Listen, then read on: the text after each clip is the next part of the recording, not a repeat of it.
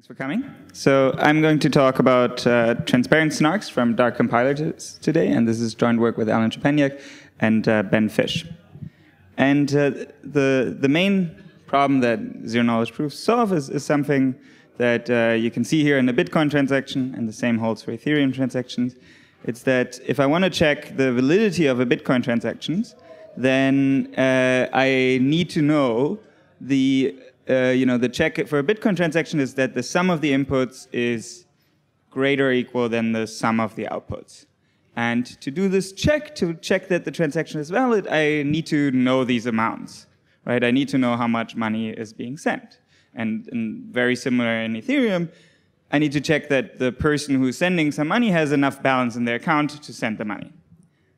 The difference is actually the fees here in Bitcoin. But the problem is that this is actually really bad for privacy, and because everything is public. So what this means is if I get my salary in Bitcoin, for example, or in Ethereum, then my salary will be public on the blockchain, and everybody can see it, and that's not something that I want to have. So, for example, also if I'm a supplier, then if I buy if I'm a company, right, and I buy some supplies for my company, then all of my competitors will exactly see how much I'm paying for these supplies. And that's an important business secret. And this really leads to this maybe slightly controversial statement, but that Bitcoin, in the way that it works now, it's really unusable for businesses. And in a similar way for Ethereum, if I run maybe some investment fund on Ethereum, right, then everybody can see exactly what my investing strategy is, right? My whole business secret is the whole secret sauce is my investment strategy. But if this fund is on Ethereum, then everybody can exactly see. If it's on Melon or something, then everybody can exactly see what I'm investing in. They can front run me. It creates all sort of problem, and this really means that Ethereum is unusable for many financial services. Well, luckily, we sort of know how to solve these problems, and that is by using cryptography, and especially something called zero-knowledge. And there, the idea is that instead of having a Bitcoin transaction that looks like this, I'm going to hide all of the amounts. So I'm going to use something called a cryptographic commitment to hide all of these amounts, so no one can see what these amounts are. They're basically encrypted. And the question, though, is then how do I check that the transaction is valid? How do I check that the sum of inputs is equal to the sum of outputs plus the fees? And similarly, in Ethereum, how do I check that the sender has enough money in their account to send the transaction? And the way to do that is using something called a zero-knowledge proof. And this is really a magical cryptographic tool where Peggy can convince Victor, so the prover can convince a verifier, that something is true without giving up any information about why it's true. So for example, I can convince you that I'm committing to a positive number, right? Like the remaining balance that I have is positive. But I reveal no other information, and especially I don't reveal what my balance is, right? All of that remains private. And the way that this works is basically, one way to imagine it is through sort of this interactive challenge-response protocol, where Victor gets to ask questions that Peggy wouldn't know the answer to if this wasn't true, right? She could not answer these questions if the statement wasn't true, if the balance was negative. But the answers don't reveal any information whatsoever about what the statement is. So what we really need, though, in a blockchain setting is not this sort of interactive proof. And in the end, Victor has no idea what X is, but it's positive, and Peggy must know it. And what we really need in this interactive setting is a NIZIC, a non-interactive zero-knowledge proof of knowledge, where basically the prover can just write down the proof, and the verifier can read it and check it, and everybody can read it and check it. It's publicly verifiable. And this relies on some common reference string that both the prover and the verifier have access to. And there's many different kinds of zero-knowledge proofs. There's maybe you've heard of SNARKs, you've heard of STARKs, you've heard of bulletproofs, and then there's also a bunch of others. right? There's a tremendous development happening in this space, and I'm going to vastly oversimplify. This went wrong. The orange ones should be green. The orange ones are good. So the vast oversimplification is that, looking just at SNARKs, STARKs, and bulletproofs, is that SNARKs and bulletproofs, they're good on the proof size. STARKs, not so much. The verification is great for SNARKs and STARKs.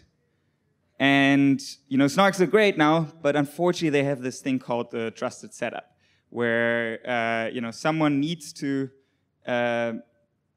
perform a trusted setup. I'll talk about the trusted setup and why this is a problem in a second.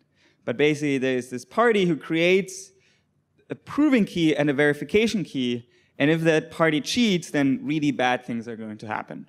And maybe a little bit more in-depth comparison that I don't want you to read, but this is a recent comparison.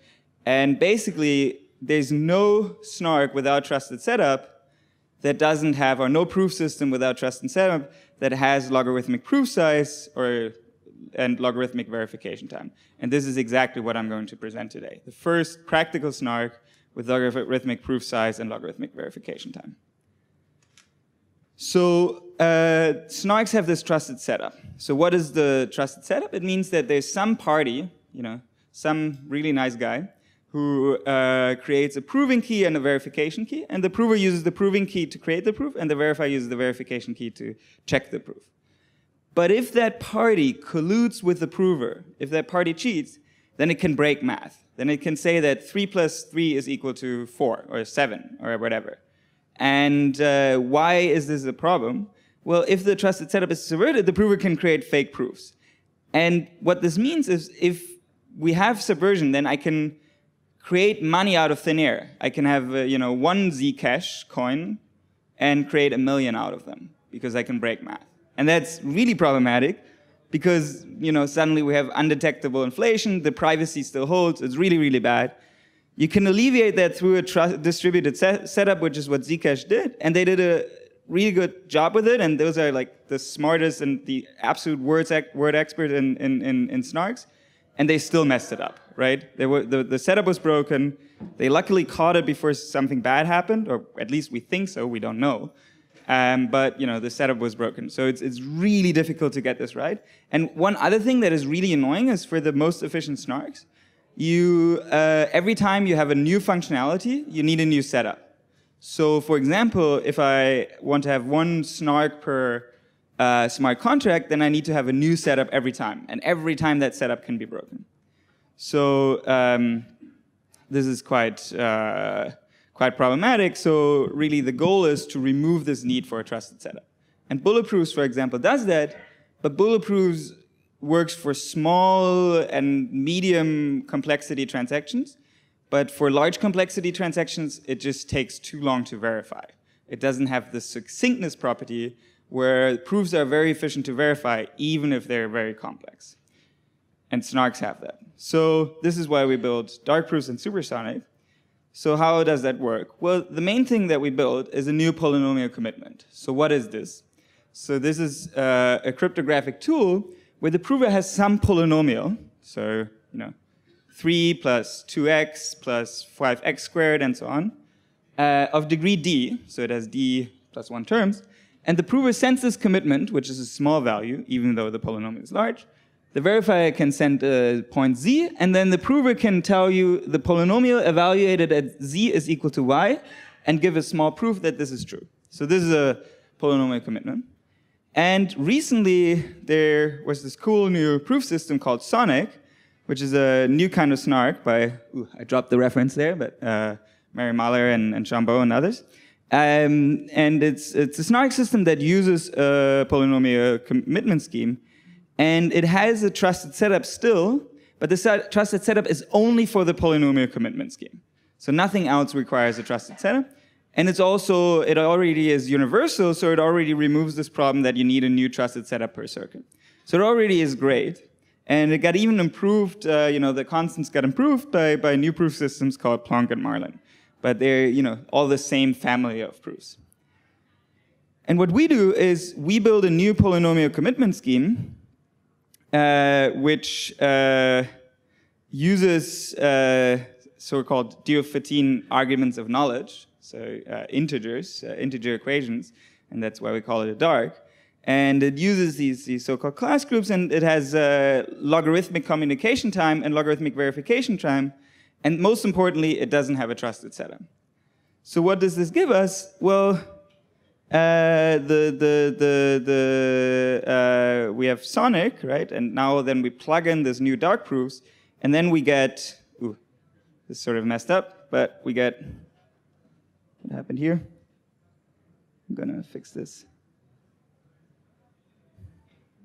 At least for this slide. We're gonna get Supersonic, which is the first SNARK with short proofs and no trusted setup. The proof size is less than 10 kilobytes. Verification time is less than 100 milliseconds. So it's very nice. So how do we build this?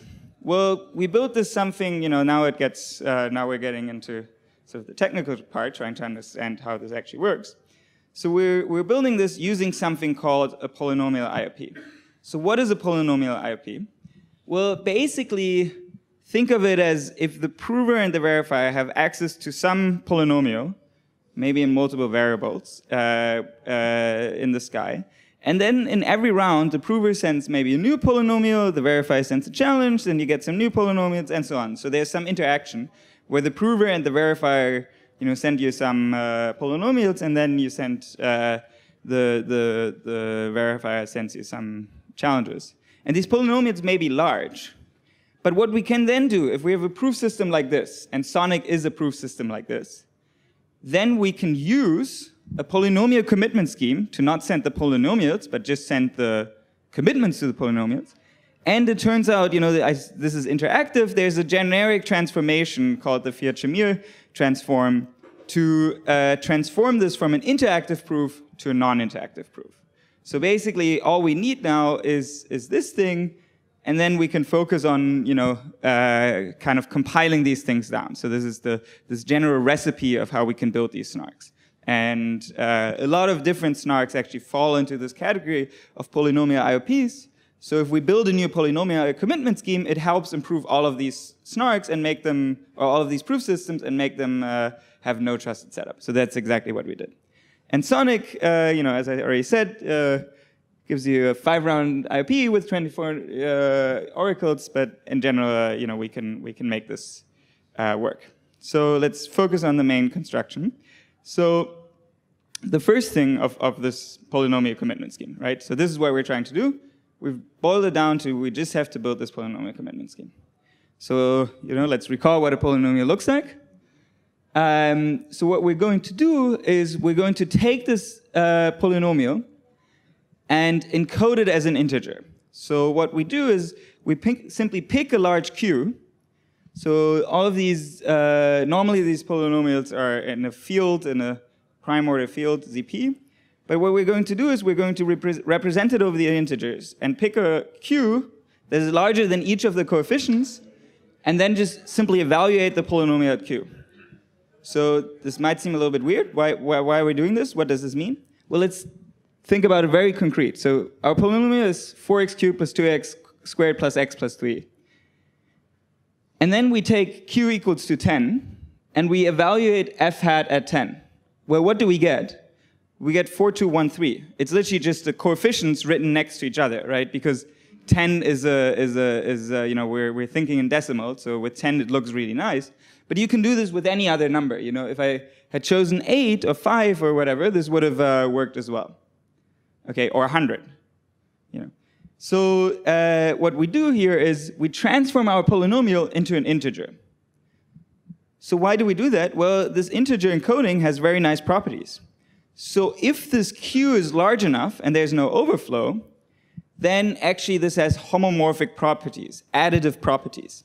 So I have one polynomial, 4231. I just give you the integer representation, and another one, 1443.